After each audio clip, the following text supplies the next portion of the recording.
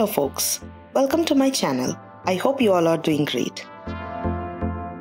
Today I want to share an extraordinary experience. A journey that took me back in time to a place of profound historical significance.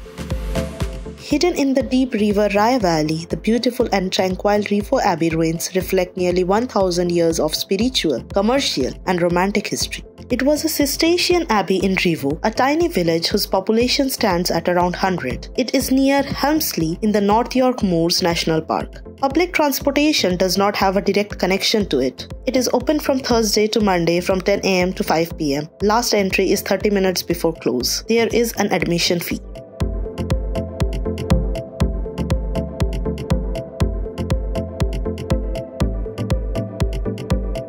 Rievaulx Abbey was one of the greatest abbeys in England until it was seized in 1538 under Henry VIII during the dissolution of the monasteries.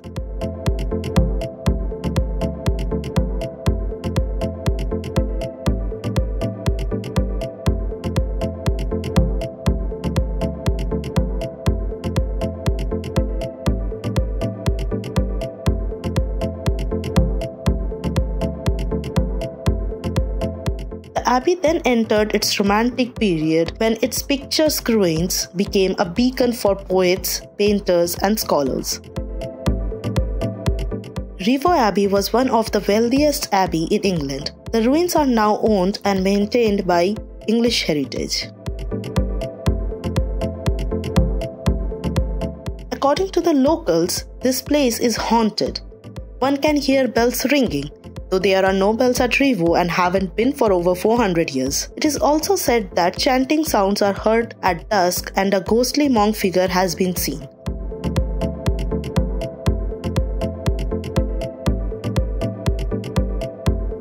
The 15-acre site has the ruins and footprints of many monastic buildings in various stages of ruin. Some are full height, others are merely foundations.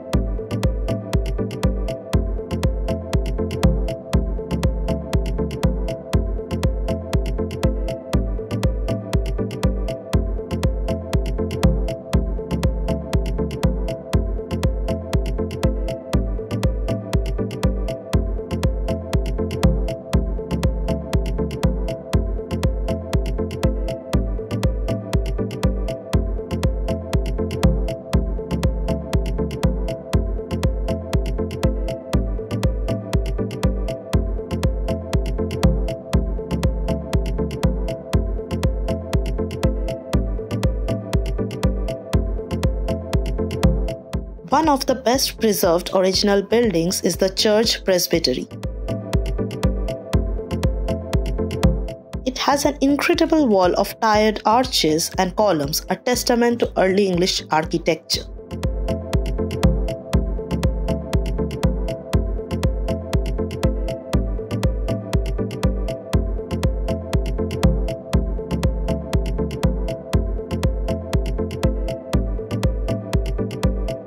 It is often used as a filming location and was used in the film Transformers: The Last Knight in 2017.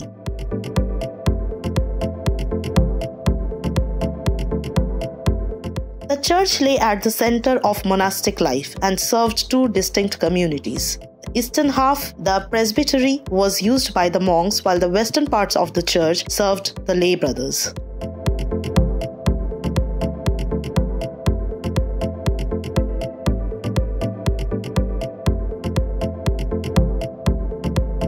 The chapter house was the second most important building in the monastery and was usually located near to the most important, the abbey church.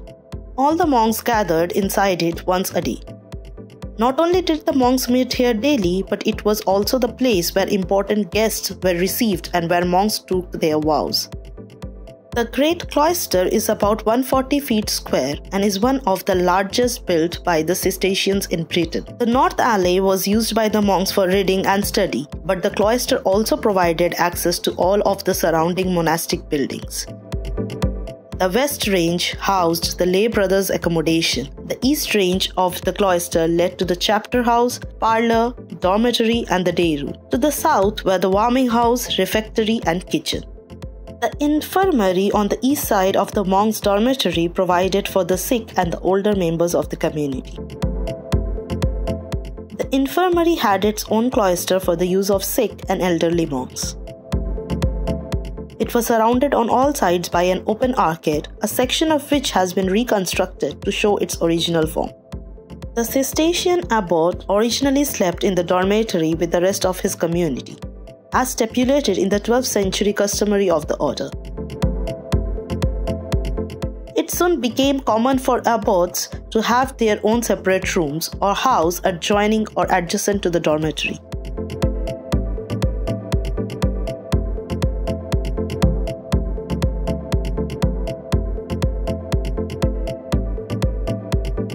The rooms beneath the monks' dormitory were probably used as a day room, providing space for the brethren to work and perhaps copy manuscripts. Oftentimes, the day room doubled as novices' house, but at Rievaulx this was a separate building that adjoined the day room and could be accessed from it via a door in the southeast corner. The warming house lay in the southern range between the day room and refectory. This was a large room that was entered from the cloister.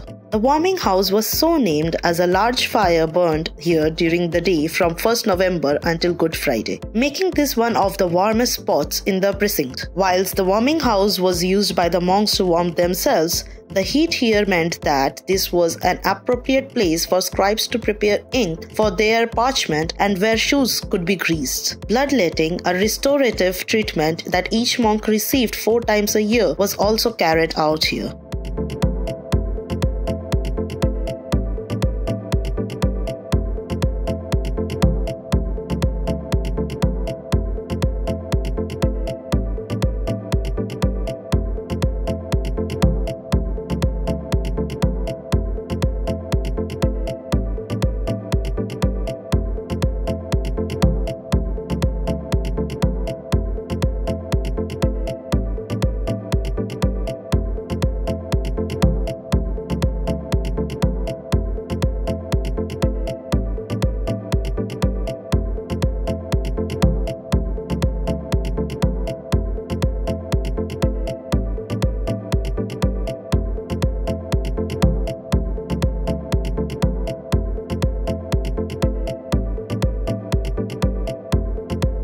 It was here that the monks gathered for their meals. They ate together, so like the church, the refectory had to be large enough to accommodate all of them.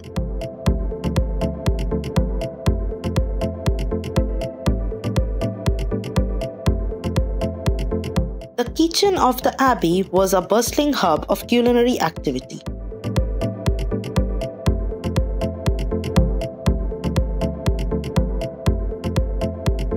The new museum tells the story of Rievaulx Abbey from its foundation in 1132 to its suppression by Henry VIII, and challenges preconceptions about monastic decline before the Reformation.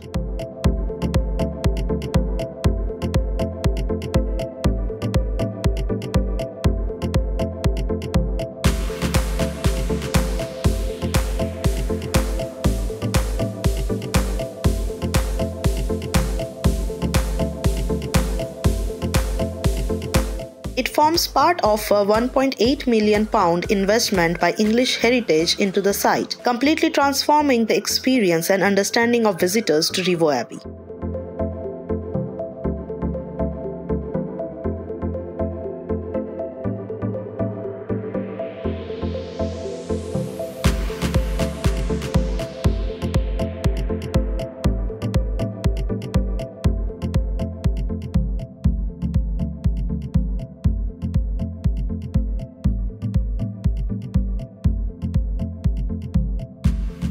In conclusion, Rievaulx Abbey stands as a poignant reminder of the rich tapestry of history, spirituality, and architectural brilliance. Its towering ruins evoke a sense of awe and wonder, inviting us to delve into the past and contemplate the lives and aspirations of those who once walked its hallowed halls.